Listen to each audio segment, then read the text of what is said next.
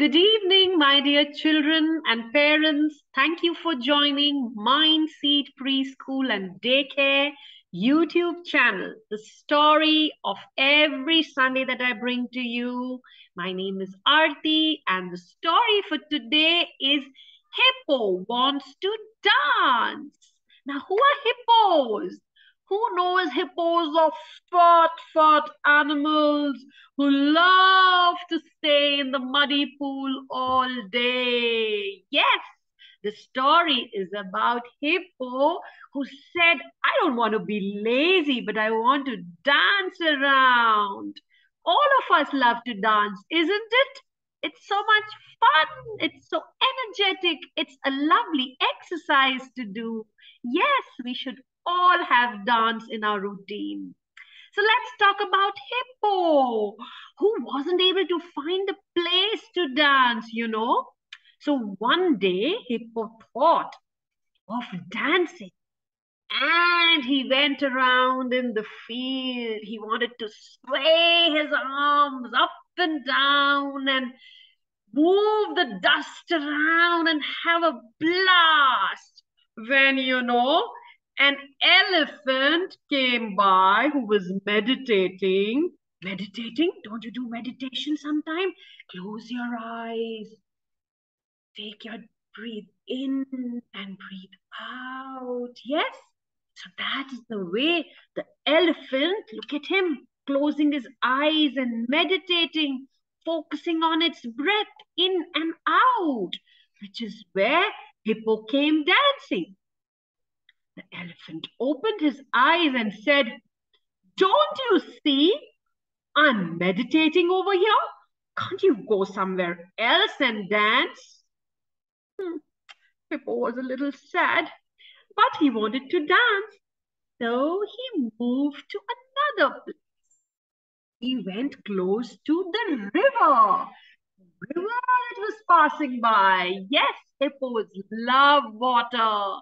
And he wanted to do some splish and splash with his legs and hands. And so he dipped into the river to have some dancing fun, which is when a crocodile came by. And the crocodile said, shh, silence. I want my water to be still. Now, crocodiles, they all live in the river. And have you seen that river? It's absolutely still and silent, very quiet. So that if a crocodile finds a fish, it can quickly grab it as its meal. So once again, Hippo wasn't allowed to dance in the river, and the crocodile shoo him away. But Hippo wanted to dance. So Hippo moved towards the fields. And when he moved there, he's had a time of his life. He swayed around, twirled up and down, round and round, and said, wow, I love dancing. This is the best place to dance. But just then, a hen came running, and she said, oh my goodness, you almost stepped on my eggs that were going to hatch. Move away. Move away. What if they break? What happens then? Do you know that? Oh my goodness.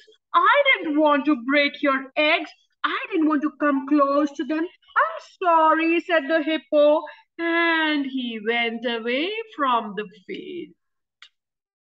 But Hippo wanted to dance. So Hippo saw a muddy little pond and he said, yippee, water again. I love water. I can stay in water all day and keep splashing it on my body.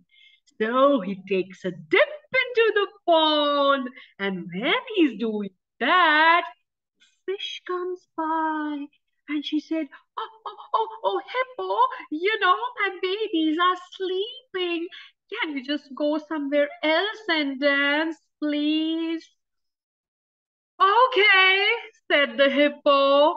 And he said, I will move to the other side of the pond if you don't mind. You tiny little fish, you can stay on this side of the pond. The hippo went on the other side. He was a kind one. He did listen to all the friends that came by. He didn't want to bother anybody, but still he wanted to dance. So he laid down on the pond, rolling his tummy, plum, plum, and he stayed still for some time, which is when a birdie came by, and the birdie said, Move! I have come to look for some food, some fish from the pond to eat. Move away, move away. Now Hippo got up from the puddle pond and he moved on the other side. He was feeling very sad.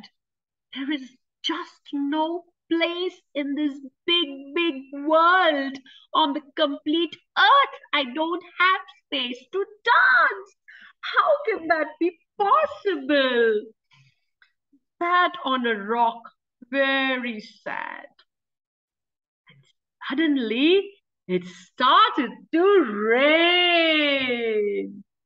And Hippo had water all over him. He started licking water. He started moving his hands and was about to dance, which is when he saw a peacock. And he wondered, have you come to stop me too from dancing?